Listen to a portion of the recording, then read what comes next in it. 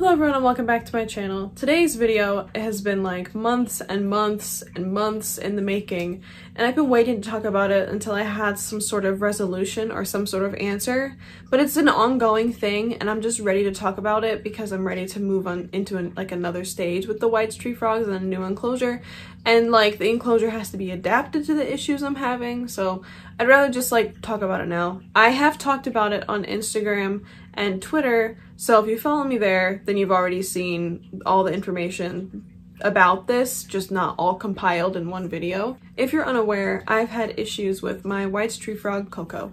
So back in, I think it was March, I welcomed home 4 white tree frogs. They went through a normal quarantine period and then they were introduced into a 36 by 18 by 18 bioactive. That was never their long-term setup, simply for the fact that like once I got them, I realized how far they can jump. So I always planned to upgrade them to a larger enclosure, which is sitting off to the side and is almost ready for them to go in. But they've spent the last like, I don't know, 5 or 6 months back in quarantine because Coco is a handful. So let me just start with this. When I got them, I noticed that Durian had fluid retention in his back legs. Now, I was told that this is something that happened as a result of him being on antibiotics the year before, which was in November, for a bacteria infection. Durian is actually a rehome from someone else. So Durian came from a pet store, had a home with a person, was rehomed to the person that rehomed him to me. With the person that rehomed them to me, Durian was added to this group of 3 frogs who are Coco and Berry and Kiwi. Durian is like a bit bigger, he looks a bit different, and my vet speculates that he's not only wild caught but a lot older. And of course, it's not hard to speculate wild caught. He came from a pet store and he just looks like gigantic. So anyways, the frogs had been housed together for months without issue, except for Durian having the bacterial infection, which happened in a prior bioactive. So then they had gone back into like a quarantine type of setup, and then they were rehomed to me in that quarantine type of setup. And so Durian's issues with the bacterial infection had resolved, except for the fluid retention in his back legs.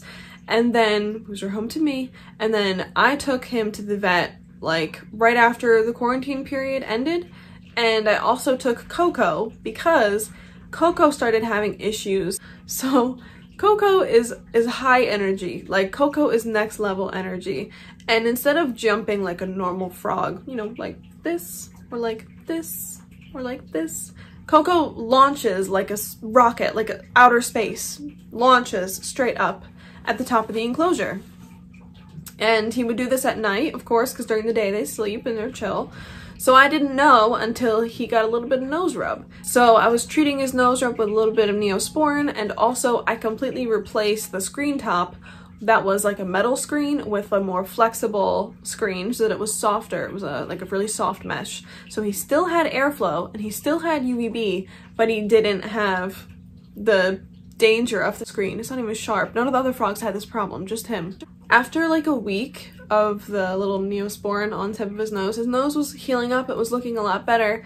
But then he started developing these like small bumps underneath the back of his leg. He had like 2 on his right back leg, and he also had 1 on his front left wrist. So I took him to the vet, and I took Durian to the vet as well. This is at the beginning of COVID, by the way, so I was sitting in the car for this whole appointment, but my vet is really great, so I was like completely fine with her handling them without me around.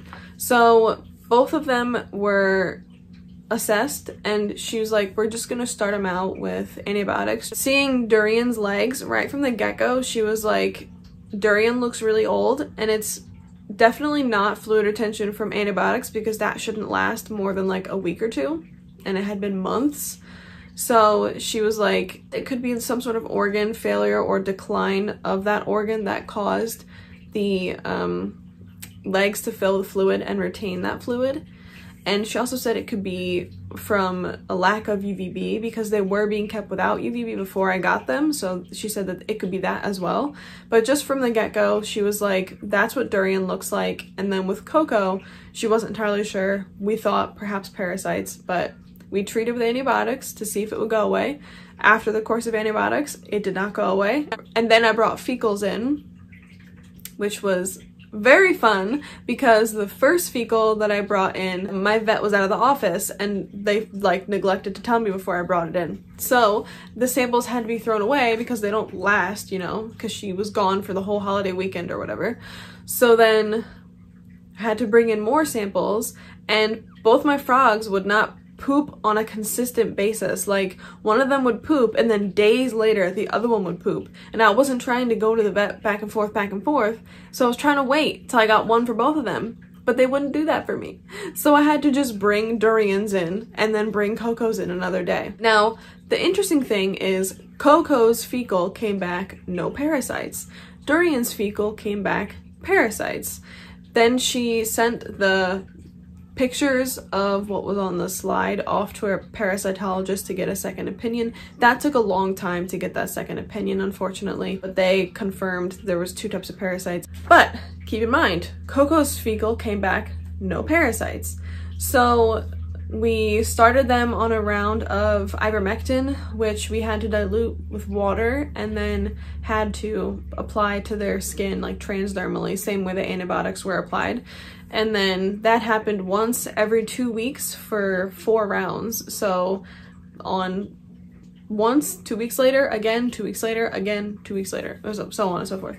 So that's when things got interesting, because at this point the frogs are back in quarantine, of course, and Coco, after the first ivermectin dose, like I would say 10 days afterwards, Coco's little bumps, the 2 of them, opened up and this white stringy material came out.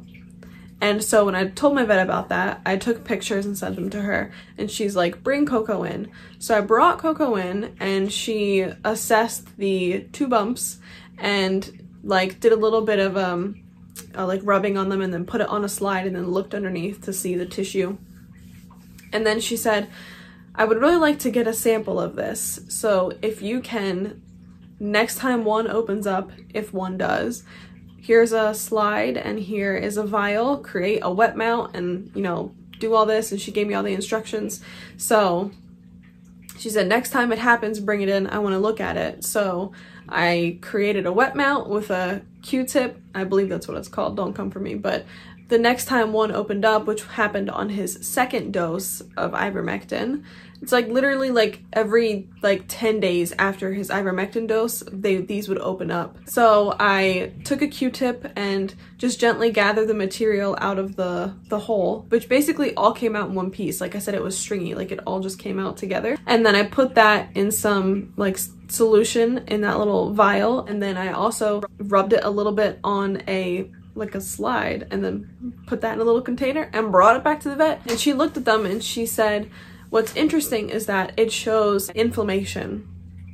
So it was probably his body's reaction to dead parasites. So like the parasites were just chilling in his body dead because of the ivermectin, and then his body had to expel them. That's what it was. Gross.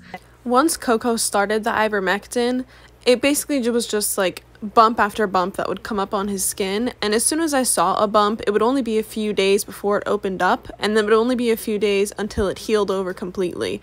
And so here you can see like they got bigger and like nastier stuff came out as time went on. At this time, because he was having sores, he was also on antibiotics while being on ivermectin. I would send pictures to my vet like every single morning of his condition, and so we could keep in close contact about what we should do with Coco. And he didn't have any more bumps open up with the exception of this one up right above his leg when he was on his last dose of ivermectin. There was actually one point in time when he first started treatment. It was like 2 or 3 days into his being on ivermectin where he just stopped moving completely, and for like 2 days, and I was for sure thinking he was gonna die, but he didn't.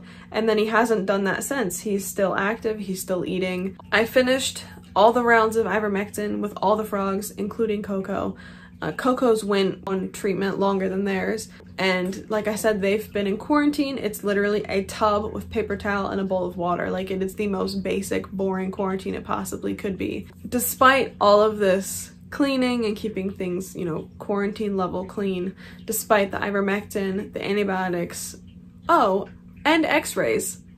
I also got x-rays for them, just to be sure there wasn't something else going on. Despite all of that, Coco's issues have persisted. Fortunately, the large bump that was on his front hand has completely gone away.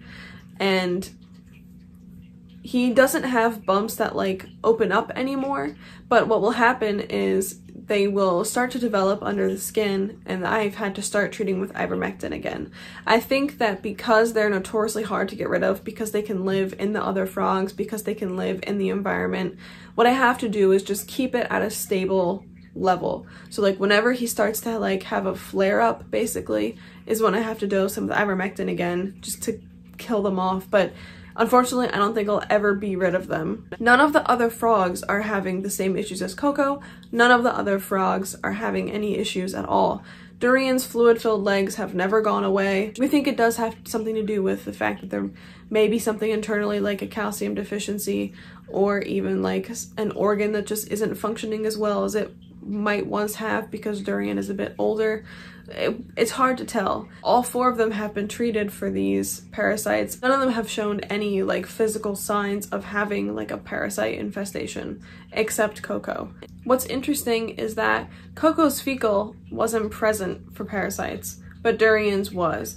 And so what we think is that Durian has always had parasites because Durian is wild caught, but that Durian has been able to like live with them in kind of like a tolerance of them, because a lot of animals that are wild caught will have parasites, and it typically doesn't become a problem until their immune system is compromised, or like they're living in really dirty conditions or something like that.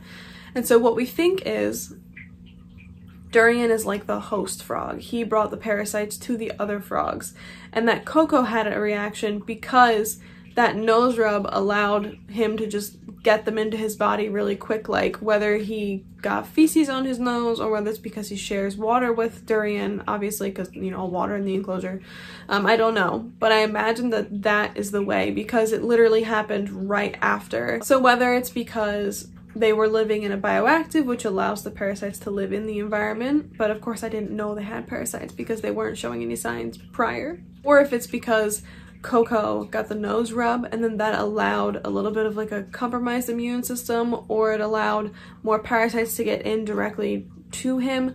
I don't know for sure. We don't really know why Coco, compared to the other frogs, is having such a strong reaction to them. But either way, Coco is still alive. Coco is kicking. Coco eats. Coco jumps. Coco is relatively normal in behavior. And so because this doesn't seem to be an issue that's going away anytime soon, I decided to put them in their upgraded enclosure, but it's not going to be what I had dreamt of for them. There's not going to be a big background like they had in their previous enclosure. There's not going to be anything like silicone to the sides, like I had those little rocks silicone to the sides before that they love to perch on. They can't have that. There has to be stuff that can easily be removed, easily be washed, easily be placed in the freezer, which kills parasites, or placed in the oven, which kills parasites. So what I went with, I will share in a separate video, but this video has to come out first because the way that I have to house my white tree frogs, which by the way, you could house any white tree frogs like this, like it's gonna be good for them. Like I'm really happy they're gonna have this enclosure, but it's just not what I dreamt of, if that makes sense. Like it's not all out as I would have wanted. It's still pretty cool though. I actually had to have a specialized custom built enclosure to meet the size requirements and to meet the strip of UVB, because Coco likes to fly himself to the top of the enclosure, which caused the nose rub. So I had to say, I need a mesh strip this exact size so that I can allow UVB into the enclosure, but I can't have a full screen top because he will smack himself. I got an enclosure that had all black sides, that way there was no risk of nose rub, because sometimes white tree frogs can like rub their faces along glass because they're trying to get out. So the enclosure has all black sides and there's only one like clear part, which is the door.